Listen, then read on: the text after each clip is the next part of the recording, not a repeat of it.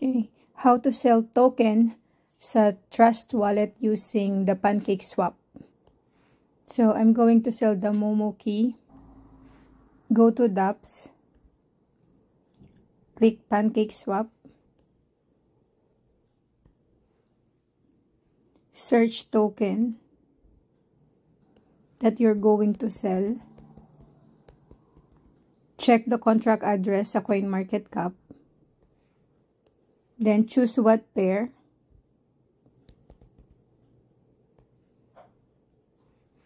So just put maximum. Make sure you have gas. So you have to enable the key. Key is the token. So you will use gas when enabling the token. You have to approve it.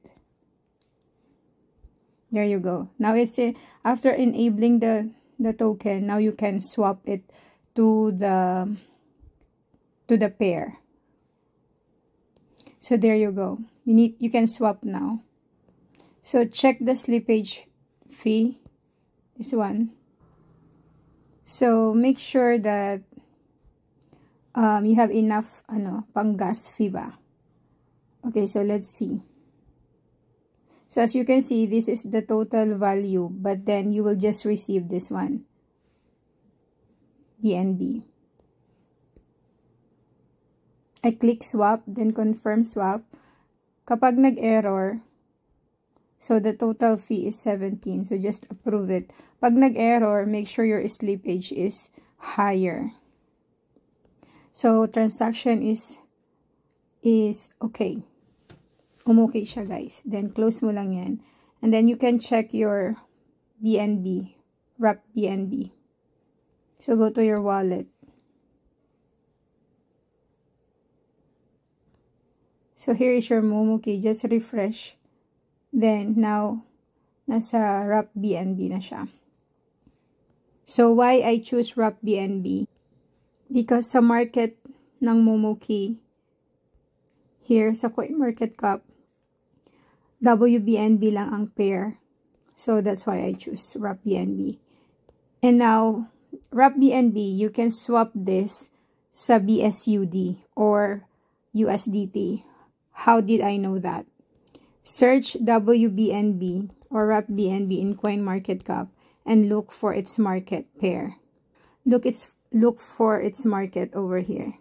Then you will see the pair kung anong pwede mong i-trade. So you can trade USDT and BSUD. So I will try to trade to BSUD. Same process. So why I need to trade to BSUD? Para stable siya. So go to DAPPS, exchange again,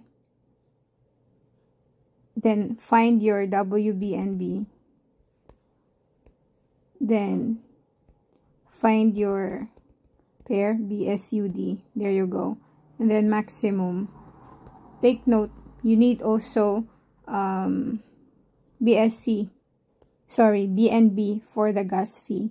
So you need to enable again the WBNB, another charge. Puro charge, approve. So make sure that you have enough BNB for the gas fee. Once it's enabled already, then you can swap now. Then okay, there you go. Laki ng difference, guys. 227 and then you will just receive 216. Almost 550. Show my